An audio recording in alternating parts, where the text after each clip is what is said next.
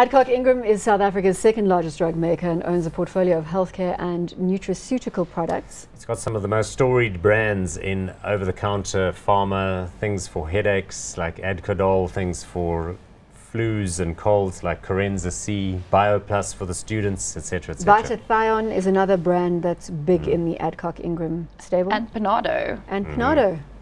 In addition to that, it's got a hospital care business and also got some sort of local generic drugs that are subject to regulation in the AIDS environment as well, that sort of thing. But it's in turnaround mode. 8.1 billion rand, PE of 20.4 and a dividend yield of 2.2%. So Turnaround mode. Yeah. Has it redeemed itself? Does the market look at this one with kind of, all right, this one is now in better shape? So its last set of results actually wasn't too bad at all. They showed good growth in revenue, good growth in earnings, and all the rest.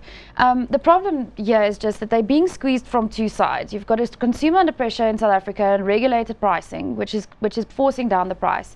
And then you have a weak rand US dollar. Their active ingredient and their input costs are in dollars, and they're going to get squeezed at the margin eventually, if they haven't been already.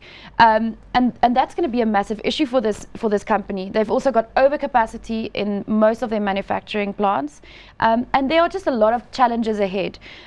We know that Bidvest took over management control of this company after that CFR Brian Joffe disaster, and it has been going a little bit better, but now we look at Bidvest results earlier this week and these guys say, well, they are going to relook at that investment portfolio. And so who knows? Whether this is non-core, we could see them exiting. It doesn't look core, it doesn't really fit into the whole Bidvest frame, so...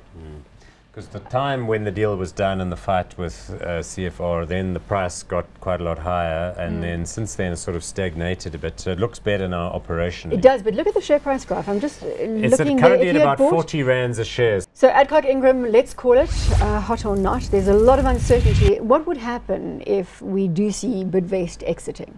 See, that's the thing. There might be some share price pressure, and it could be a prolonged share price pressure because there might not be demand for the stock at the moment. What I've heard in the sort of background noise, as one does in Johannesburg market, is that they're talking to people about trying to find a strategic buyer. So they've been talking to people who would take that stake off their hands. So they really are trying to get rid of it. Well, you know, it's sort of not like they're in a rush or anything. It's not like they need the money, but it's just something that I'm sure they're exploring at the same time as making sure that it's operationally doing as best it can. Do you think they'll make a long distance phone call to Chile? I suppose. Oh, you mean bring CFR back into the fray? There are also, well, I think CFR did another deal with someone else in the meantime. Okay. But, you know, there are also, like, Aspen is a possible partner, but then, you know, there may be competition issues from the regulatory bodies. Of course, Africa's a great market, and like we've said about Adcock, they've got great brands in there. But you can't really buy shares on the assumption that some deal is going to happen. Hot or not? It's a bit iffy still, so maybe once you get a clear idea of what this company is going to look like going forward, you get better earnings visibility, maybe. But for now, it'll have to still be a not for me. Paul? I'm going to go not hot, although I think Andrew Hall and his colleagues have done a super job, but it's now priced at a level which assumes its ongoing operational recovery. So I'm going to pass and say not hot. Let's get